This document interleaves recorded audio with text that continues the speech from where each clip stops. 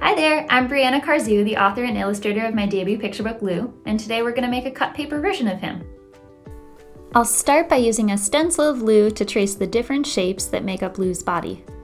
Now I'm painting the paper all the different shades of red that make up Lou. Now I'm using an X-Acto knife to cut out all the different parts of Lou, placing them where they go so I don't forget when I'm gluing him together.